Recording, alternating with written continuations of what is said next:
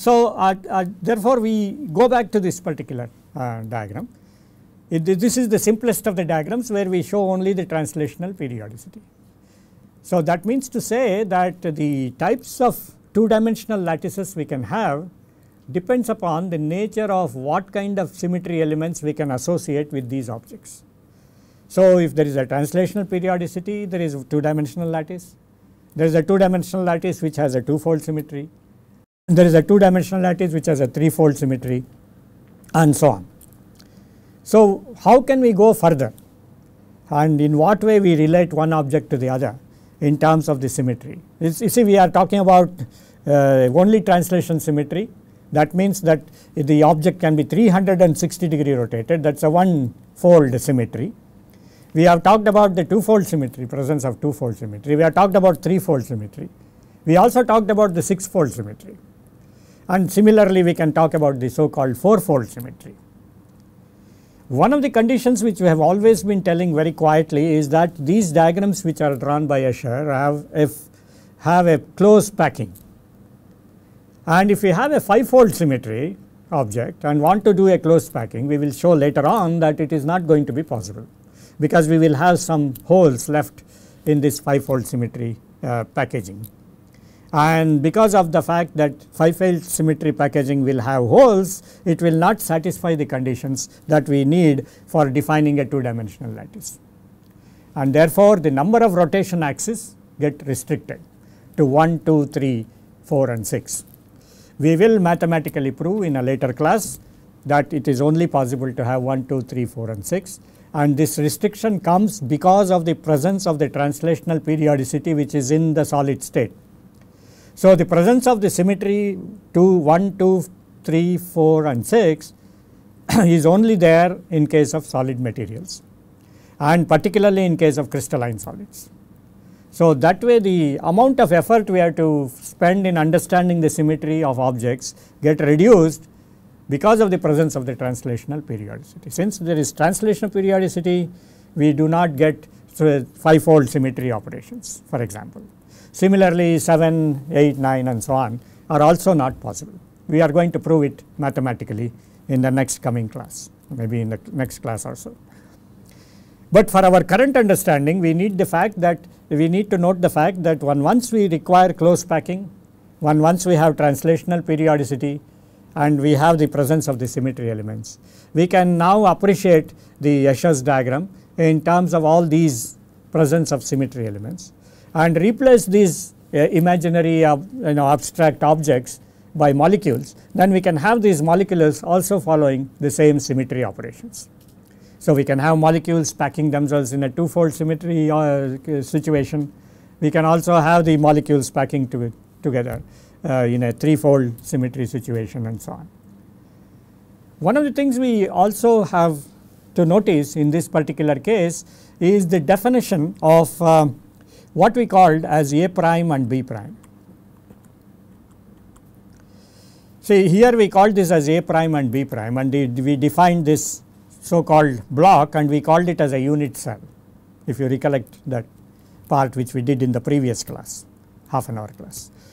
So, the angle between these two is 90 degrees. Now, this therefore is a type of a lattice where the lattice points are located in these positions, and we have a 90-degree angle between these two. It is not necessary that A prime should be equal to B prime. See, if A prime is equal to B prime, you will get a square.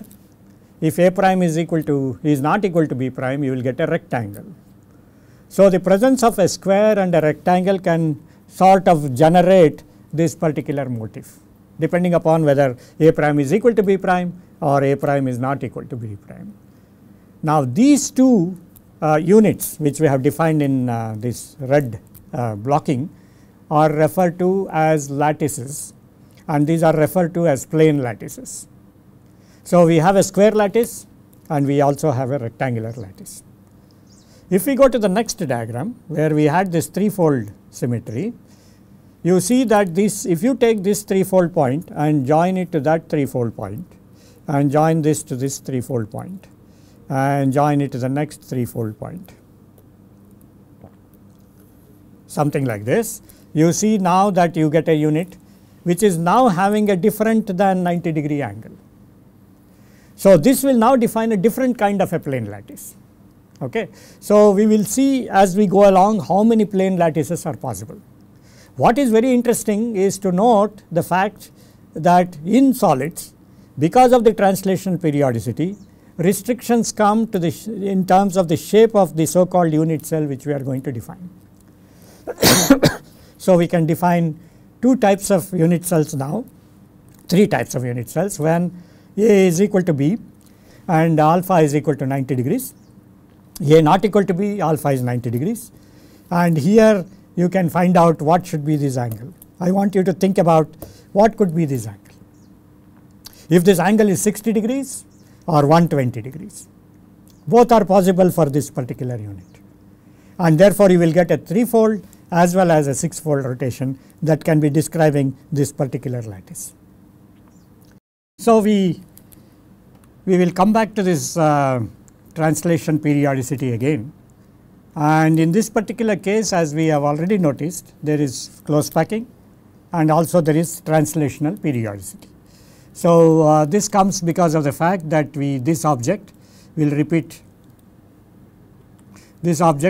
itself at that part object, and that object will repeat itself in this object and so on. So, we also defined the some kind of a unit cell. We will expand on that a little more before we go and understand the symbols that we are going to use, because the symbols that we are going to use that will become a very critical issue. The types of symbols which we are going to use are listed here. The reason why I have given this particular slide about which I will refer again later on is to tell you the representation of symmetry. For example, if you have a symmetry like 1 bar, you represent it by a closed circle.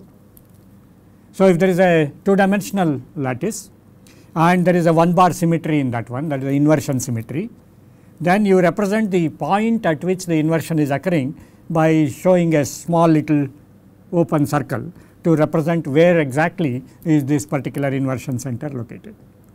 So, if you now consider the two-dimensional object which has an inversion center, then that particular two-dimensional object will have not just the inversion center indicated, it will also have translational periodicity. So, if it has translational periodicity, it will have a plane lattice. If it has a plane lattice, then it will have either a no fold symmetry or a 360 degree rotation one fold, or two fold, or three fold, or four fold, or six fold. It will not be having any other symmetry elements which will come in.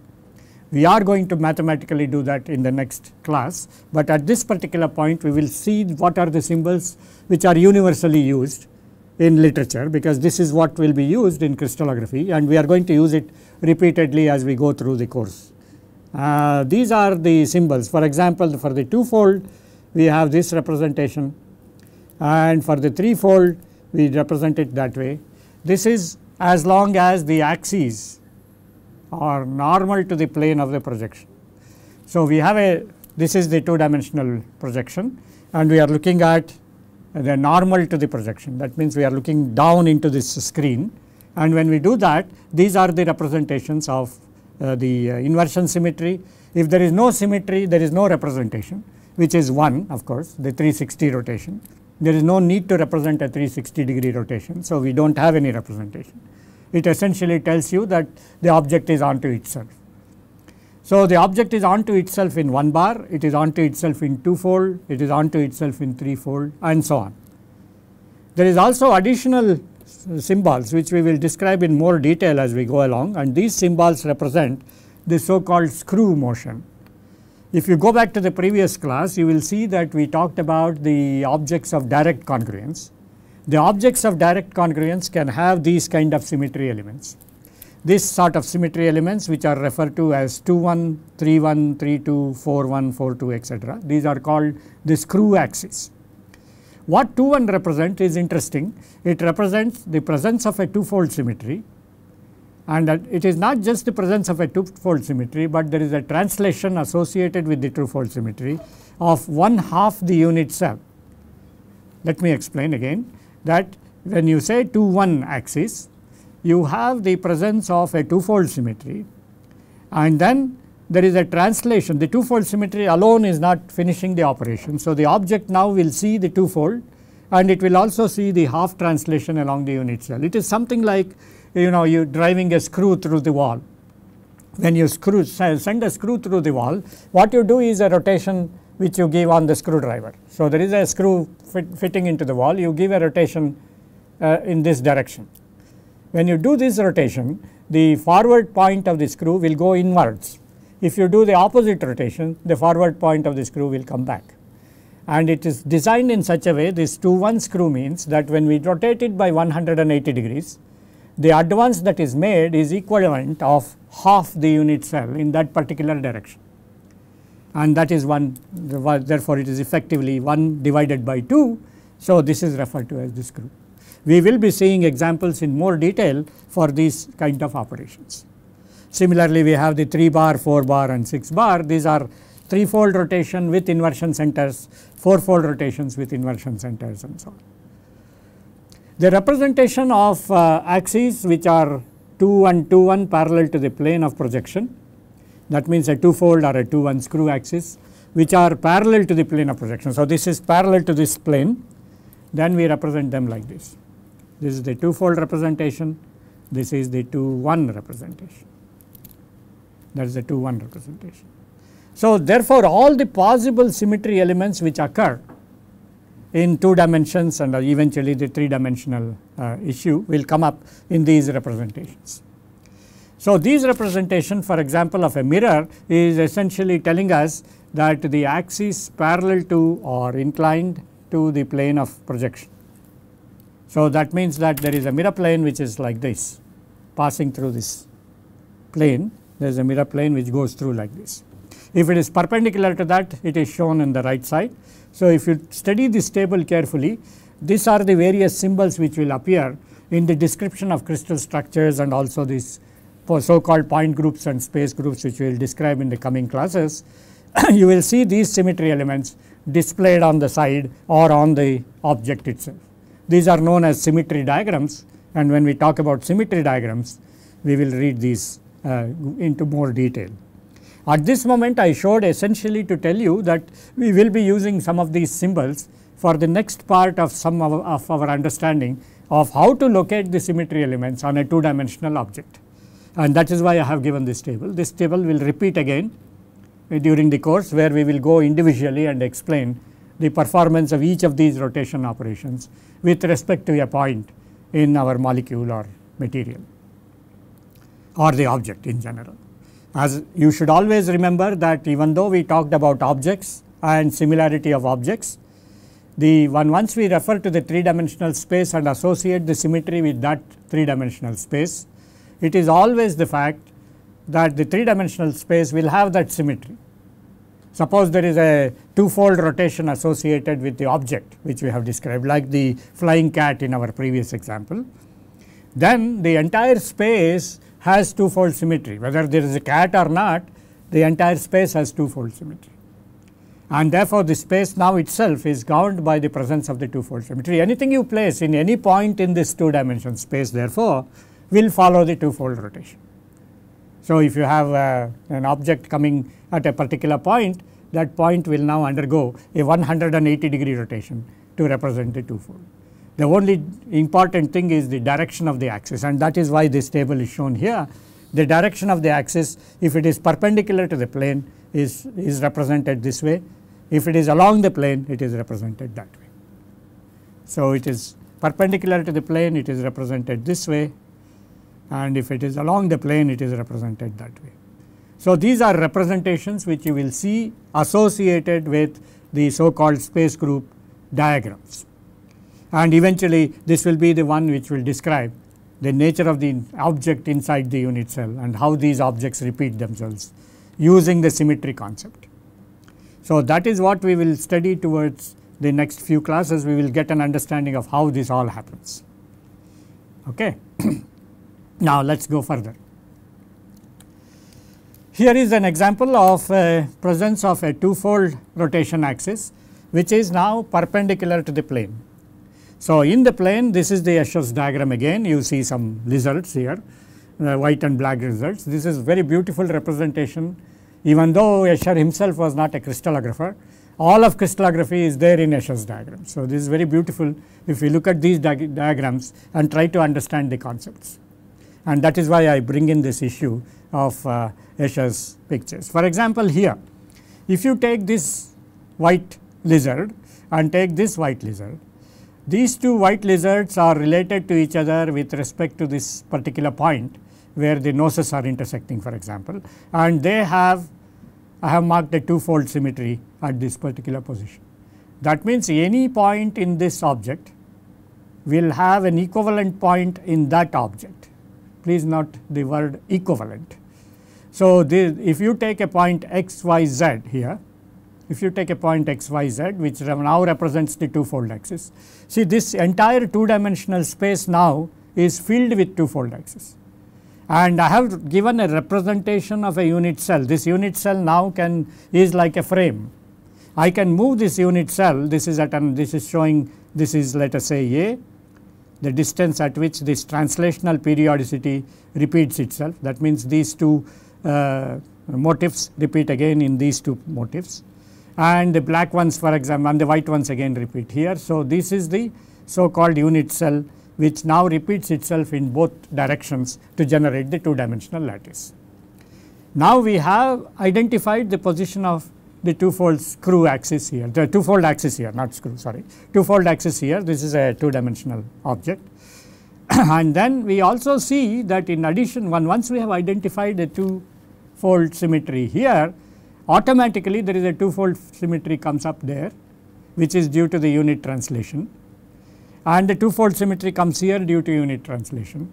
Two-fold symmetry comes here due to unit translation. So, if you take any point in space x, y, z in the two-dimensional space, it could be here, here, here, here, here, here, anywhere. It will take the object, that particular point x, y, z will use the rotation axis. Now, the rotation axis is perpendicular. So, everywhere you can think of two-fold rotations coming in this space. So, any point here will now undergo the two-fold rotation. So, mathematically x, y, z now will go to minus of x, minus of y, z. In this particular case, we are looking at the x, y projection. That means, this is now 0 and this is A and that is B, let us say, or in fact, we should write here x and this is y, and the unit cell vector in this direction. I am using the word vector. I am assuming that there is a basic knowledge of vector analysis, which all of you have undergone in your mathematics classes around the standard 12. So, I am assuming that you have an idea of what a vector is. Just to recollect or recount your idea of a vector is one in which we represent not only the magnitude, but it will also have a direction. So, if we take this point as 0 and then we move in this particular direction like that and reach this point, which is now again the end of the unit cell, and I will call this as A, and this is along the x direction, and along the y direction I will call this as B. So, this representation we will not call this A here, we will not call that B here, because A and B now represent the dimensions of the unit cell, and these x and y represent the directions. So, you see that any point in space, something like this point, which is let us say x, y, z. Now, we will see the two-fold symmetry. It will see the two-fold symmetry, let us say at this point.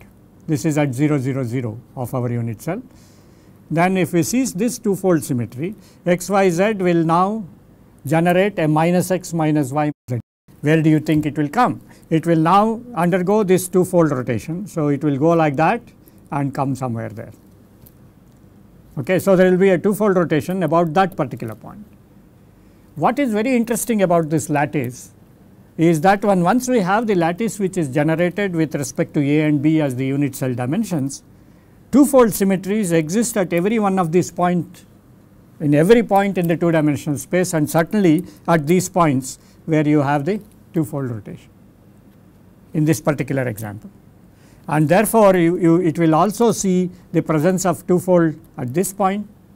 These are additional two-fold symmetries, they come due to the translational periodicity. What you see here is that this center of symmetry, this two-fold symmetry is with respect to the presence of the intersection of the nose of each one of these lizards, whereas here you see that it is at the intersection of the two legs of the lizard. So, the object is so oriented that you will have a presence of additional symmetries which appear. So, whatever symmetry appears here at half the distance along A and half the distance along B, an additional symmetry exists. Like for example, you have this point and this is at 0 0 0, this is at 0 0 0 because we have taken this as the origin. Then at A we get a two-fold, so this is at one unit translation. Then again one more unit translation in this direction will give you the next A and so on. In addition to the presence of this two-fold rotation, because of the fact that we have a two-fold here and a two-fold here, an additional two-fold will develop at this point. So, the objects therefore, which arrange themselves with the two-fold symmetry in this particular motif has to sort of remember. For example, this lizard now cannot move its leg away from here. It has to keep itself the leg in that position in order to get the two-fold symmetry. Otherwise, it will not fit into this motif. So, if Escher had made a mistake and shown this leg as a different leg, then it will not be a closed packed filling motif. Therefore, the restriction comes now on the object. So, the object now therefore must have the two legs intersecting at this particular point if it has to keep that shape, and it is very interesting that lizards can do that kind of an operation, and therefore, we can fit the lizards into this two-dimensional motif. So, molecules when they fit in, they also have to remember the fact that apart from the presence of the two-fold symmetry, they also have the invoking of the two-fold symmetry at this point and again at half this distance along A, half this distance along B, and also half of A, half of B, which is a different two-fold symmetry. That is why I have shown it in different colors. The ones at the ends I have shown by blue, the ones in the middle at half distance is shown by red, and the one in the very middle I have shown by green. We will see the significance of these when we actually look into the way in which molecules pack when we discuss the space groups, and the presence of the additional symmetries which appear because of the fact that we have a lattice, and the lattice has to obey certain rules which we are going to formulate as we go along. Right now we are looking only at the symmetries that are possible with respect to this motif. The presence of additional symmetries is a crucial thing, because the presence of additional symmetry will bring in the issue of defining this two-fold axis in the same way. That means, if you have an xyz and a minus x minus y minus z, this point will now also see this two-fold symmetry, and therefore, this point will now go over there with a 180 degree rotation, something like this. It will rotate by 180 degrees and go there, and therefore, we will have this equivalence of x bar y bar z. So, in this particular two-dimension space, therefore, we define x bar y bar z bar, x bar y bar z rather, as the operation which takes the object onto itself using the two-fold axis, the presence of the two-fold axis in this motif given the x, y, z directions. Suppose there is a two-fold axis which is in the x direction, then we see that the two-fold axis, if it is associated with the x direction, then your x, y, z will then go, if this is the direction, x direction, and we look at now the y z plane, then x, y, z will go over to what? To x, y, z will now become x, y bar, z bar. So, it will go to x minus y minus z, and it is the way I pronounced it. We always use this x y bar z bar, and in crystallographic notation we will represent that as x y bar z bar. So, we write a bar over y and z and pronounce it as bar. So, if the axis about which, so suppose x is coming towards out of the plane of this diagram, then the x y z will go to x minus y minus z, and that represents the two-fold symmetry along the x direction. Similarly, along the y direction we can define the two-fold symmetry. We will see very interesting observations which come out of the fact that we can have two-dimensional two-fold axes intersecting with each other and so on. Right now we are discussing only the presence of one two-fold axis in this diagram, and we will restrict ourselves to one two-fold axis.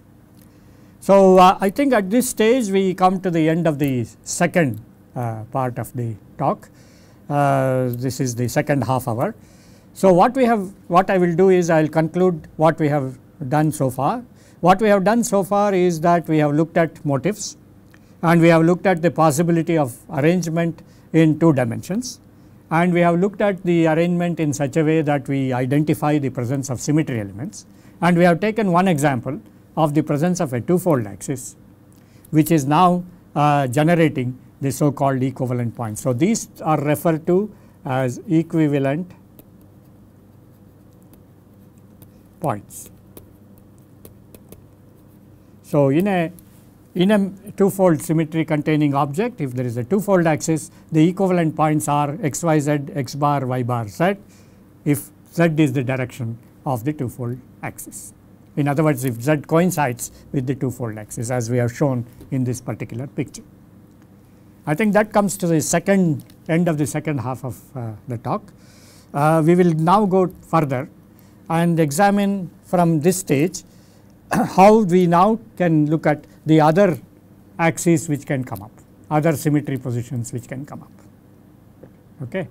So, I think we will stop here for today. Thank you.